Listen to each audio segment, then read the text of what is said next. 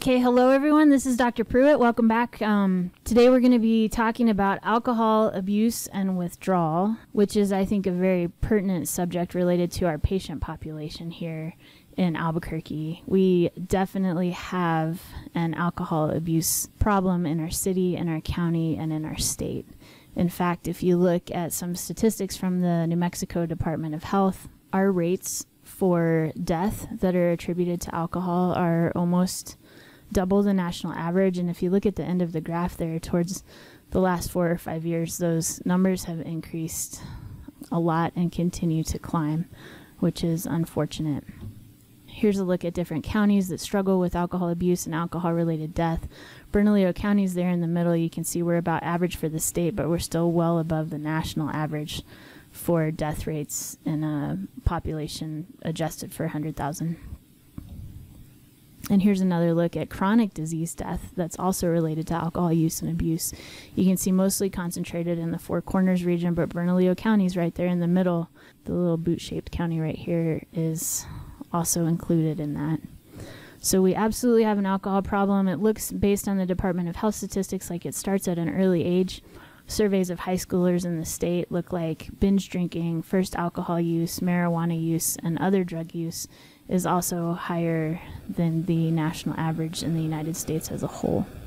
Not surprisingly, related with our alcohol use and abuse and death rates is also chronic liver disease, which again continues to climb and is well above the national average. If you break it out by patient population and race and ethnicity, again, these are from the New Mexico Department of Health, but it tends to affect the Native American population exponentially more than the rest of the other ethnicities in our state. So it's no surprise that we have a problem. We deal with this every day. We see it every day. What is the actual definition of alcohol abuse? Well, technically, for a female, that would be 7 drinks a week, which is 1 a day, or 3 or more drinks on one occasion.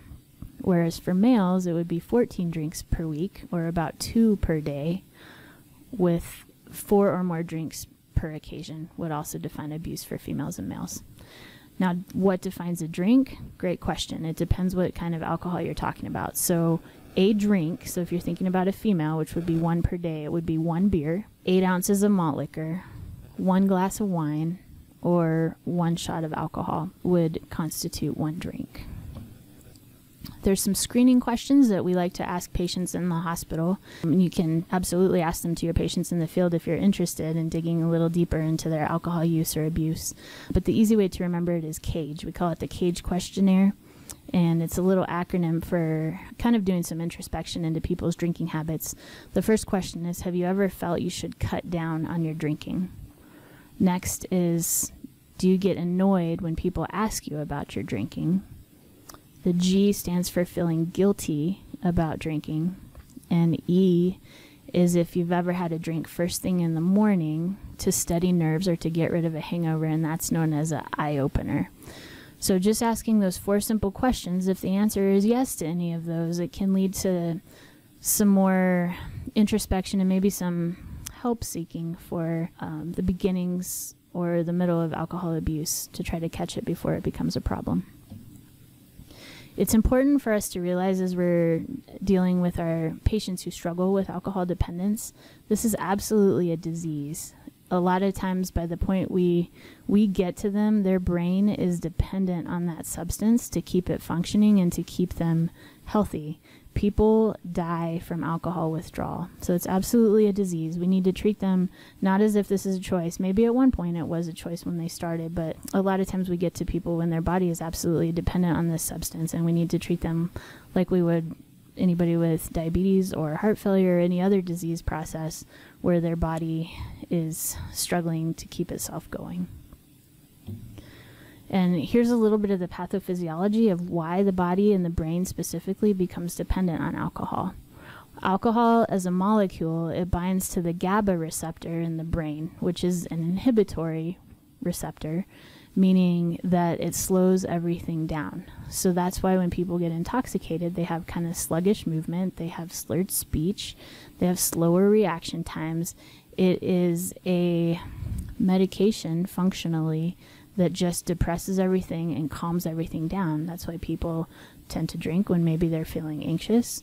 It's essentially an over-the-counter drug to help with anxiety and counteract feelings of hyperactivity. Now, when alcohol binds to the receptor, the way it functionally works is it actually binds the same kind of GABA receptor where benzodiazepines, the drugs we give, what to do what? Calm people down, right?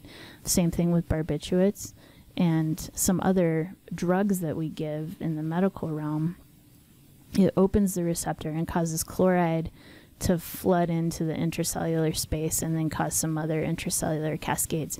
But it's important to realize here that alcohol binds in the same receptor that benzodiazepines and barbiturates do.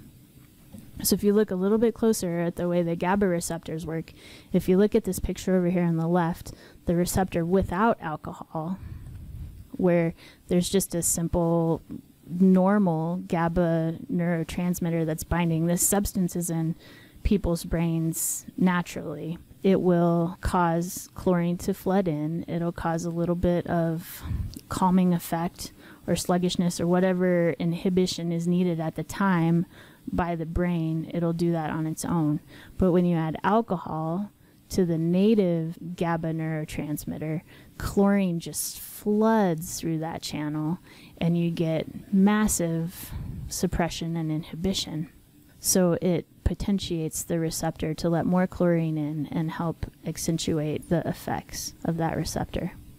Now, what happens over time, if you just have your normal GABA receptor with your normal GABA neurotransmitters that are naturally in your brain, you get a little bit of chloride that are kind of keeping the balance between inhibition and excitation, right? The body's all about balance.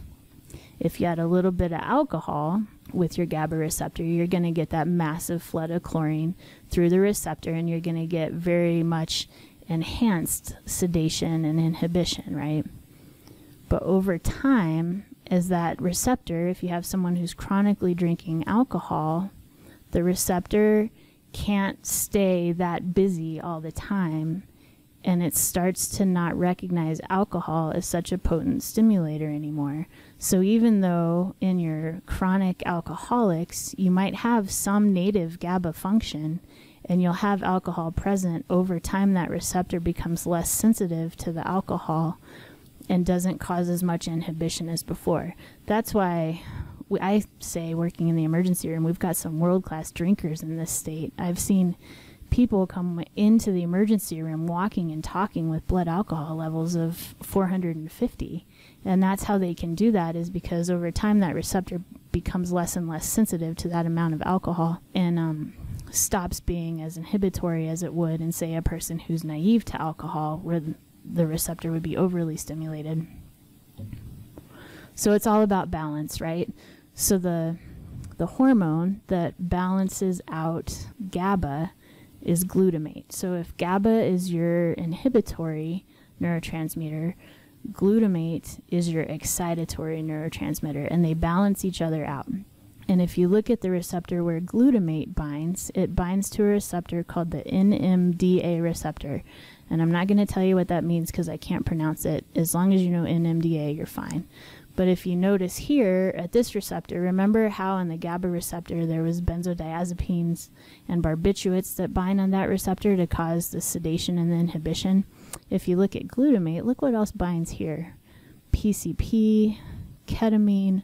Most of our stimulant drugs that we either take or prescribe are going to potentiate this receptor. So all your excitatory drugs like PCP causes a lot of hallucinations. Ketamine can cause some agitations too at different doses.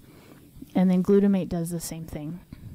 And glutamate is the balance to GABA. So if you look at this, the easiest way for me to picture it is on a scale.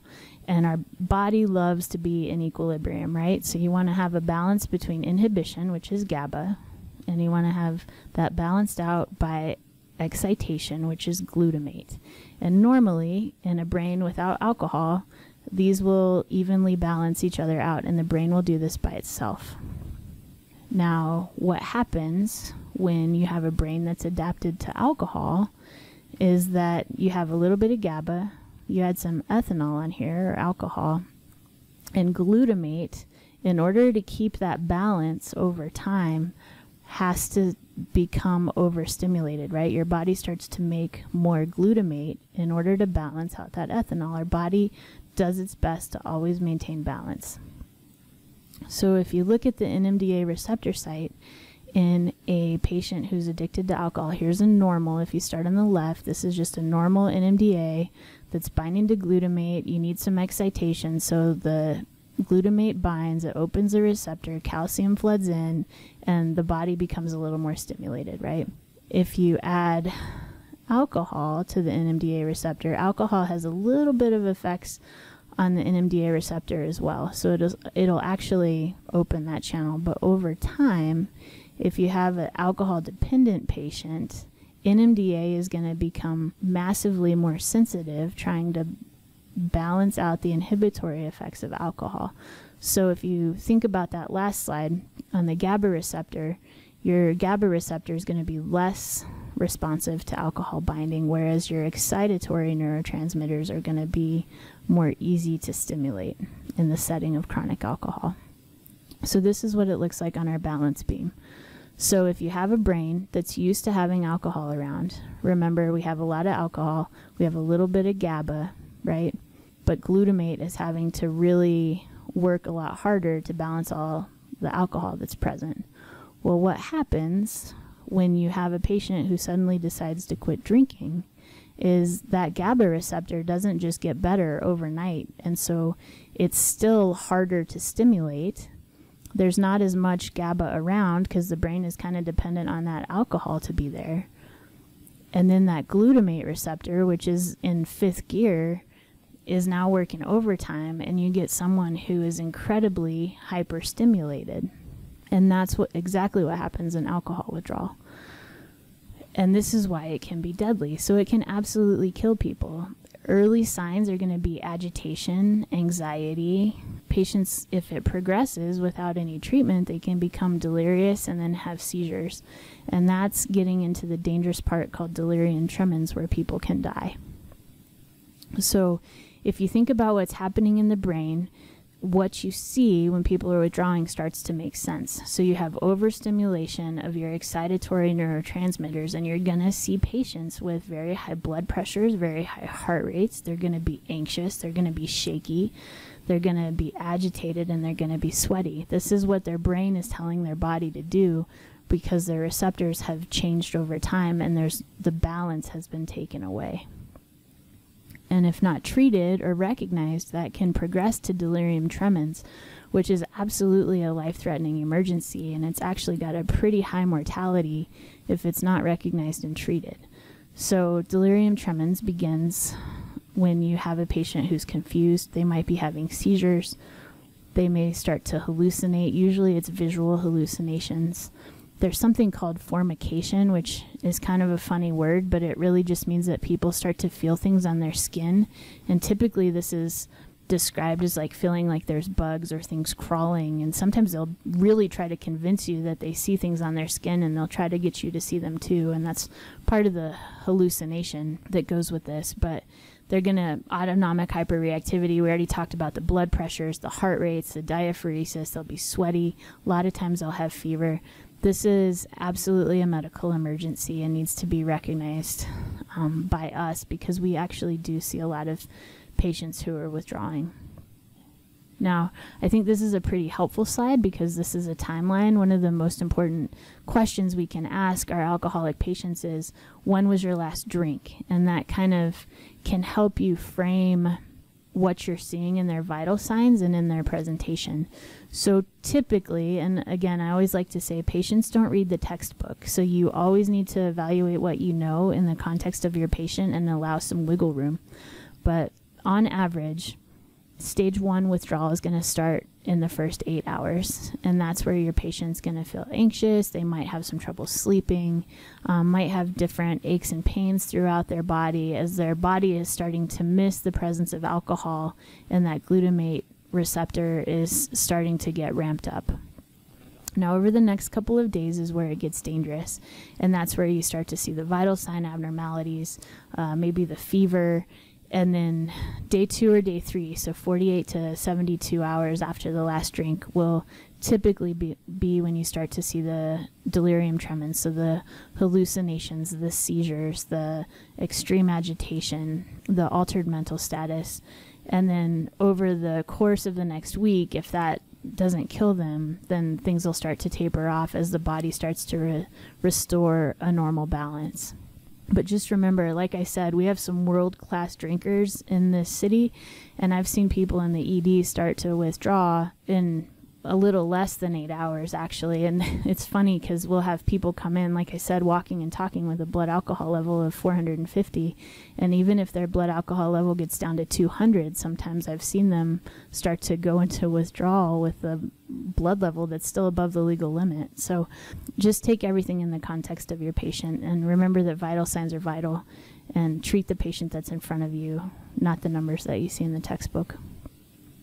So how do we treat withdrawal? Well, if you remember the GABA receptor where alcohol is acting, that's also the same receptor where benzodiazepines work. So that's how we treat it. We just help restore that balance until the body can do it itself.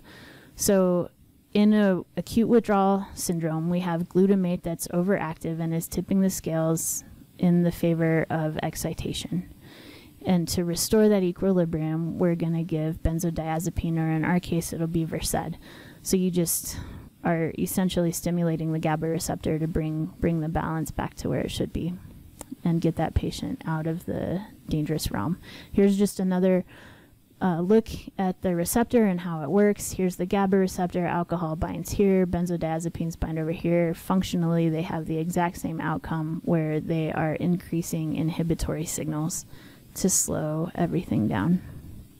All right, so that's enough pathophysiology for today, but I really want everybody to understand the consequences of alcohol abuse. I think it is a much bigger problem than people realize, and I'd be a bad doctor if I didn't go through all of this with you guys too. So, and think about it in the context of your patients. It has a whole cascade of events, not just on the brain, but throughout the entire body.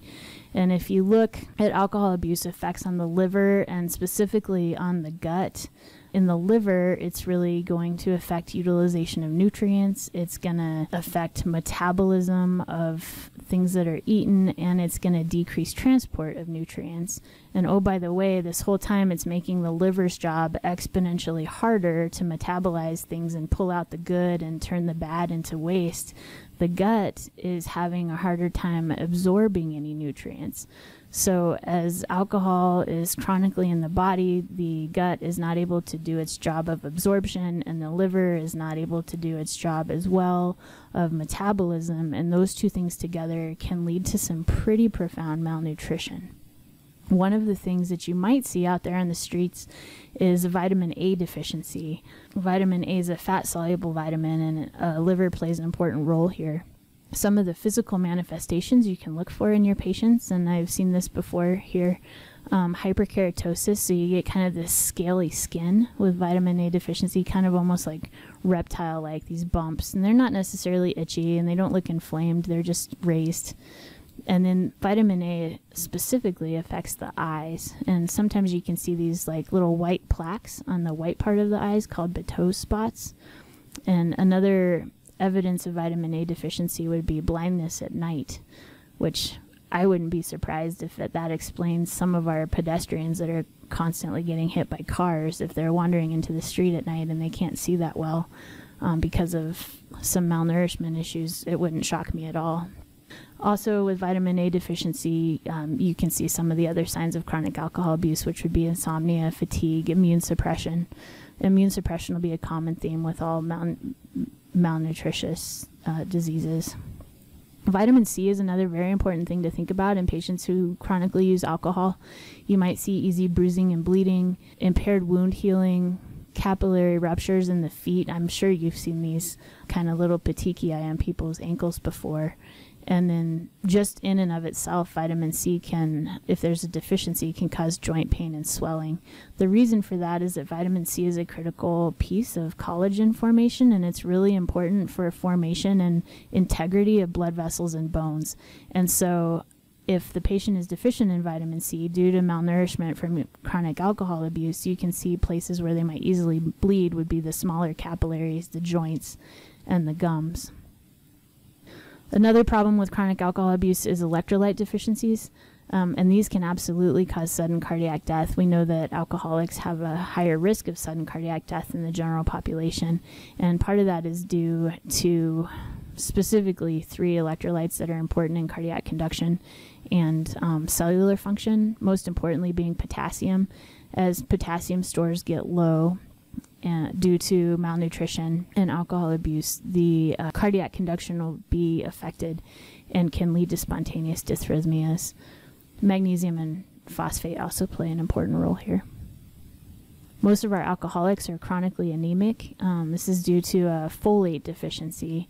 And the way that folate plays into anemia is that if you take your red blood cell precursors, it makes it really hard if you don't have folate present for the cells to divide and to continue to multiply.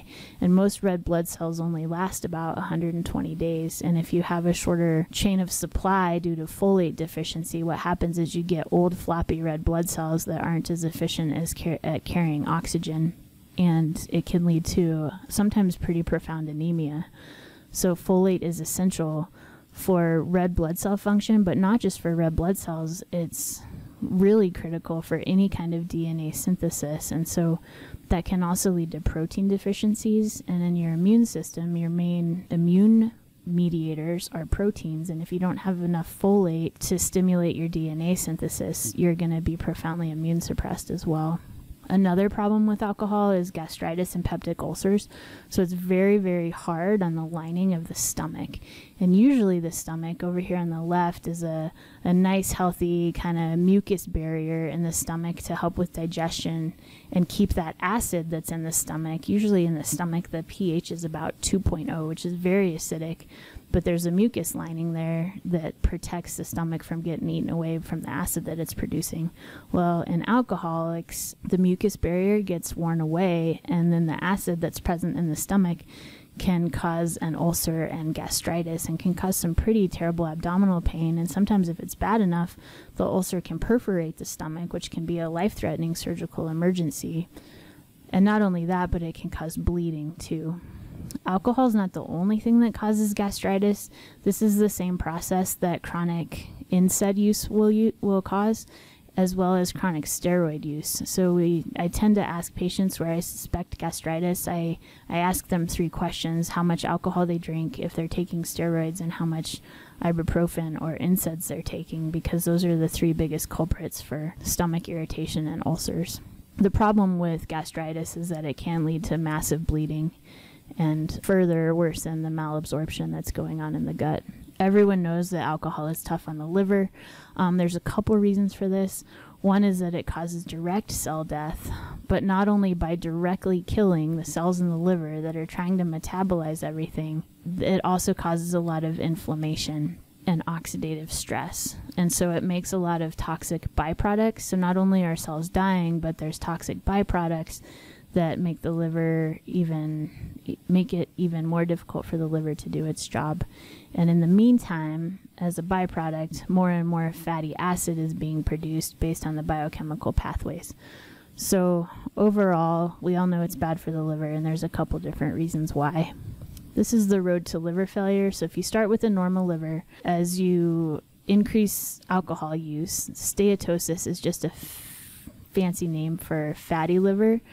Alcohol, when it's metabolized, is turned into fatty acids, and those fatty acids are stored in the liver for more energy. So you get fatty liver first, and then the liver becomes so fat that it becomes inflamed and big and a little bit more angry with all kinds of cells that are trying to heal the dead and dying cells from the directly toxic effects of the alcohol. And as the inflammatory cells come into the liver and try to heal the cells that are dying, part of the healing process, we all know, is scar formation, right?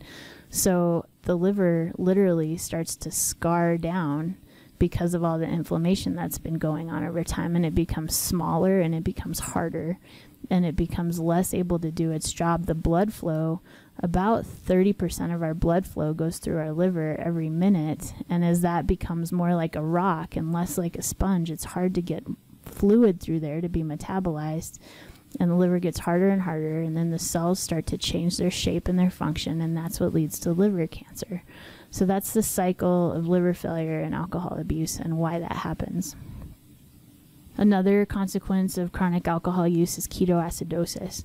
So when alcohol is metabolized, the first metabolite that it makes is called acetate. And there is a certain enzyme that's needed to turn alcohol into acetate, and that is called NADH. And as your body makes more NADH, it's hard to process. Hydrogen is an acid, so you have more acid building up in your blood, and the way that our body processes that is to turn it into ketones. Well, ketones are also an acid that needs to be metabolized by the body, and that can cause a profound metabolic acidosis. Not only that, but the problem with having too much NADH and too much acid in our body is that it prohibits the liver from making sugar stores, right? Sugar is kind of the fuel for our body, and normally the liver stores that for times of need. But because there's too much of this NADH, it makes it hard for the liver to store glucose. And so you can have chronic alcoholics who tend to be hypoglycemic because their liver is just not able to do the things that it normally does. And not only that, but in your alcoholics, they're typically not eating a good diet, so they're not getting good carbohydrates through their diet to start with. All right, one other consequence of chronic alcohol use is pancreatitis. This tends to present with epigastric pain with patients who are complaining of nausea and profound vomiting. Sometimes this can follow binge drinking. Sometimes patients will be able to tell you that they've had pancreatitis in the past. The reason patients get pancreatitis in relation to alcohol, there's a couple other reasons patients get pancreatitis too, but in relation to alcohol, it's kind of the same thing as what's going on in the liver. Just like alcohol kills liver cells, alcohol kills pancreas cells as well. So there's directly toxic effects to the cells in the pancreas, and over time that causes inflammation and scarring, which obstructs the ducts that are trying to transport hormones and digestive enzymes, and it can't do its job. And the problem with pancreatitis is your pancreas is full of digestive enzymes, and what happens if they get blocked in there, but your body's still telling your pancreas to secrete them, is your pancreas will digest itself, and it's incredibly painful because these are pretty highly metabolically active enzymes, and it does cause a lot of pain, and then it causes more scarring, and then leads to bigger problems. So this is a very real entity for our alcoholics, and it's very painful. Another consequence of binge drinking is referred to as holiday heart syndrome. This is a very well-known entity where, especially you'll see it in young people, long periods of binge drinking can actually lead to arrhythmias in hearts that are otherwise healthy. Probably the most common presenting rhythm would be AFib with RVR. If you see a young patient with a rhythm that you're used to seeing in like a 65-year-old, you might ask them if they've been binge drinking lately, and sometimes the answer will surprise you. Good news is that typically this resolves on its own, and it doesn't need medication, and it doesn't need ablation. It just needs time for that body to restore the balance.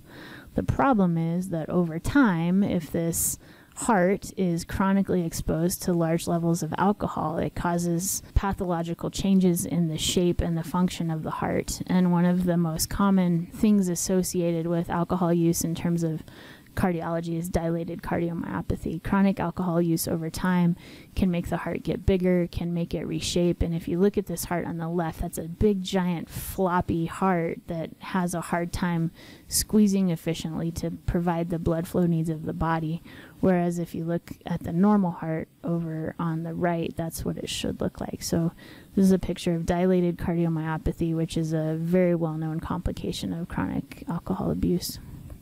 Also important to recognize is alcohol effects. We talked about what happens in the liver to alcohol metabolism, and there's too many fatty acids being made. Well, as a consequence of that, one of those is that the body starts to make estrogen, and actually decrease testosterone levels. So alcohol is directly toxic to testicular cells, which can lead to testicular atrophy, low testosterone, low sperm counts. But not only that, it increases estrogen, so it encourages breast development and maybe some mood swings, depression, fatigue, decreased muscle mass, central obesity. All of these things can be directly relinked to hormones that are affected by chronic alcohol abuse. And lastly, the brain, probably most importantly, over time, alcohol abuse absolutely affects the cellular function in the brain. And so this can result in difficulty walking. The medical name for that is ataxia, or off balance. It can lead to double or blurry vision. It can lead to confusion and impaired short-term memory. These are all areas of the brain that have been very well studied in humans that show that they're particularly susceptible to chronic alcohol abuse. And this is where the arrows are here is what it would look like on an MRI. The medical name for that is Wernicke's encephalopathy, and it does have a lot to do, again, with vitamin deficiencies. This one is specifically related to vitamin B1. It's thiamine, and if you look at, actually I think it was a female, about 65 years old. Here is her brain when she came into the emergency room and couldn't walk and had double vision and was very confused and struggling with her memory. They gave her B1 or thiamine in the hospital when she got admitted, and look what happened. Her brain got better. Not completely better. She still has some like white spots there, but you can see that there's a marked difference between A and C, and that is just with vitamin administration. So malnutrition is absolutely, I think it gets overlooked a lot in the medical community, but it's absolutely important. And here's some more chronic effects of alcohol in the brain. B1 isn't going to fix everything. Over time, brain cells, just like liver cells, just like pancreas cells, they start to die. And so this was unfortunately a 43-year-old alcoholic. If you compare that to a normal 43-year-old brain that's nice and full and lots of gray and white matter, here's one where it's just atrophied and it looks like the brain of a 90-year-old. And if you think about that brain shrinking, if you look at this right here, see how there's a lot of room. If you were to fall and that person was to fall and to hit their head, that brain would kind of rattle, right? It has lots of room to float and to hit against the sides, right? Well, what happens when our alcoholics fall who have some brain atrophy going on is that they can tear the little tiny veins that are holding their brain to the skull. Those are called bridging veins. And when those bridging veins tear after an alcoholic falls, because their balance and their coordination is affected, right? So is their vision, maybe so is their night vision with their vitamin A deficiency. They're very prone to hitting their head, which means that they're very prone to bleeding, and they tend to have very highly increased risk for subdural hemorrhage. And that's why, because of the brain atrophy and everything else going on, they can tear the vessels in their brain. Not only that, but chronic alcohol use has been shown to cause insomnia and more sleep disorders. Some people say that they drink to help them sleep, but it has actually been shown to worsen sleep apnea over time, and it absolutely interferes with the sleep cycle. So that by the time people are getting to the REM sleep, the really deep sleep that your body needs to regenerate, the alcohol has worn off, and it actually interferes with that deep restorative sleep that people need. And it's been shown to worsen depression as well. So people with alcohol dependence are 3.7 times more likely to have a depressive disorder. And some people argue that they're using alcohol to treat their depression, but they're absolutely linked together. So I know this whole talk has been in the context of patients, but I also realize that a lot of people out there drink alcohol pretty regularly. I'd be a bad doctor if I didn't bring this up now and talk about this with us as providers as well. I know that alcohol abuse is a large problem in our community as a whole. We know as a state that we're twice as high than the national average, and that affects everybody. It affects physicians, it affects nurses, and it affects first responders. And so I would just encourage you guys to take a minute while you're listening to this and just do a little bit of introspection. Maybe ask yourself those cage questions and really think about it. And if you find yourself answering yes to any of those, there are a lot of resources out there that are available for help. So City of Albuquerque has an employee assistance program. I know that the union has a member assistance program. There's an abundance of resources that are ready and willing to help if people just want to reach out. So, and as always, if you do have questions or concerns, you can talk to the 7-8 as well.